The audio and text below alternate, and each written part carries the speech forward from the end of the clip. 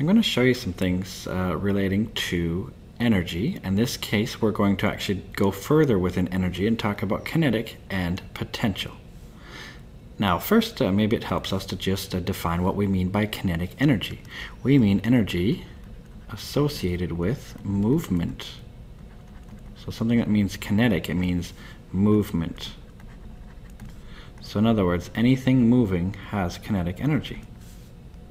Maybe I'll say that actually. So anything that moves has kinetic energy. So it all depends on how fast it's moving, and then you can know how much kinetic energy it has. Well, as long as you know its mass. So anything that moves has kinetic energy. So let's look at the symbol we use for it. Turns out we use EK, or sometimes people write, kinetic energy like this. Kinetic energy. Sometimes people write energy with a little subscript kinetic. I like this one because then all energies are energy with an E, and then you just put a little subscript to tell you what type of energy. So in this case, AK. It's measured in joules still. So it turns out we have a nice easy equation for it. So maybe I'll define it here. So EK equals 1/2 mv squared.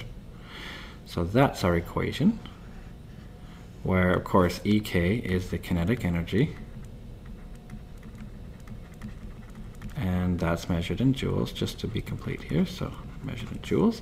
M equals the mass of the object, so that will be measured in kilograms. So this could be any object, right? It doesn't matter what it is. And V, that's going to be its speed, which is going to be in meters per second. So as long as you know something's speed, in other words how fast it's going, and you know its mass, then you know its kinetic energy. So that's one of the key basic things that we're going to look at here within energy is kinetic energy. So maybe we can do an example. I have a silly example here. So I've just been launched from a cannon and my speed is 30 meters per second. If my mass is 75 kilograms, what will be my kinetic energy? So let's say we look at a situation like this. So here we go, we've got some sort of cannon here. So maybe this is the cannon like this, and it's got some big opening like that. Maybe it's got a little stand like this. And basically what happened then is this thing right here just launched me. So here I go, I'm flying through the air. And I'm probably quite happy about that, I suppose, or maybe I'm not, I don't know. But anyway, this is me flying through the air with this certain velocity here. So V equals 30 meters per second.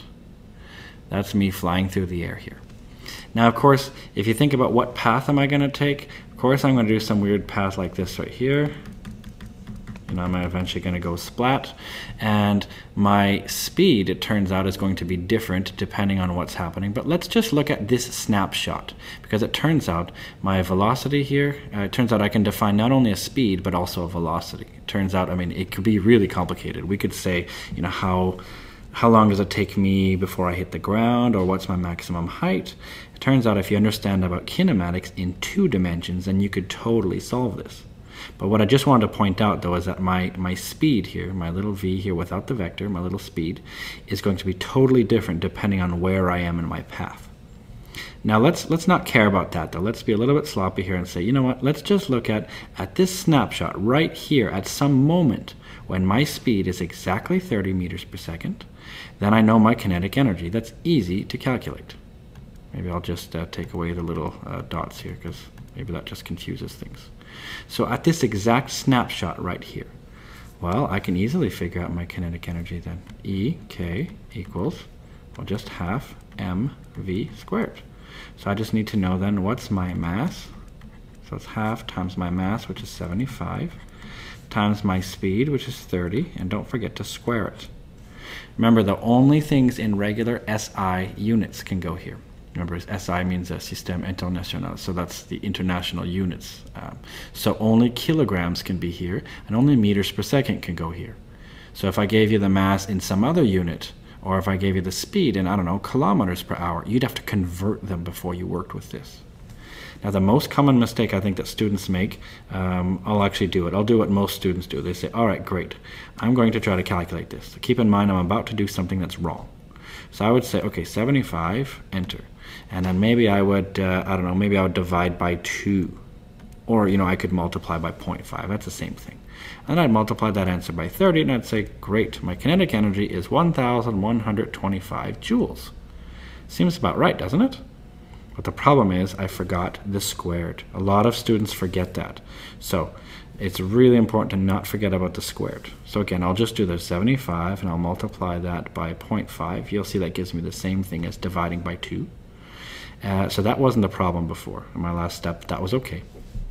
But here I have to multiply by 30 squared. And if you want to think about it, well, 30 squared is just 30 times 30, so that's going to be a 9, so that'll be 900. So it'll be 33750. That's how many joules I will have.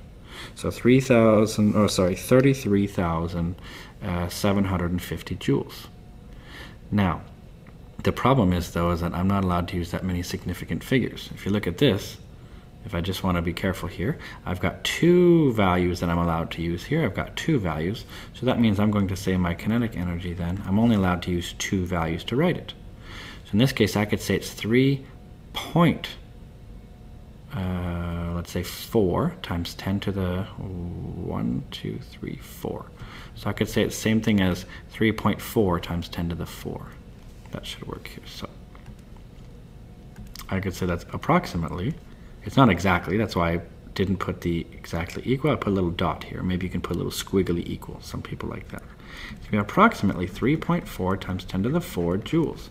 Let me just make sure I did that right.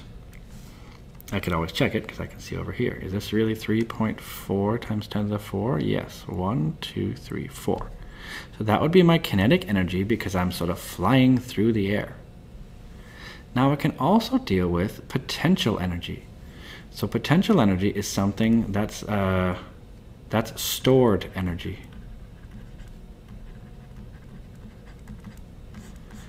So that's what potential energy means. Now, we're going to look mainly at gravitational potential energy. So we're going to say this, gravitational. This is the most common one, but it's certainly not the only one. So gravitational potential energy. And in fact, what we're going to do is we're going to assume it's on Earth. But a lot of people, they use this. They say EP, or sometimes they say gravitational potential energy. Sometimes they write GPE or just PE for potential energy. But all this, it's measured in joules. So let's take a look then at the equation that we use. So if we're talking about on Earth at least, I'm going to write it with an EP like this. It's going to be M times G times H. That's going to be the equation here. So this one right here, then it's important to define it. So EP, that's going to be the, in this case, the gravitational potential energy, and we're going to have to say on Earth.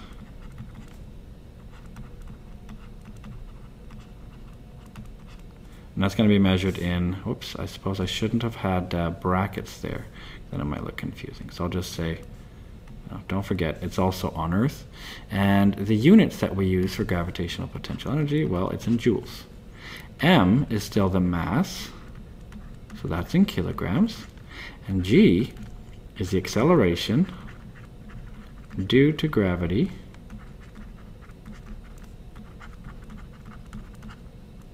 and we're going to say on Earth.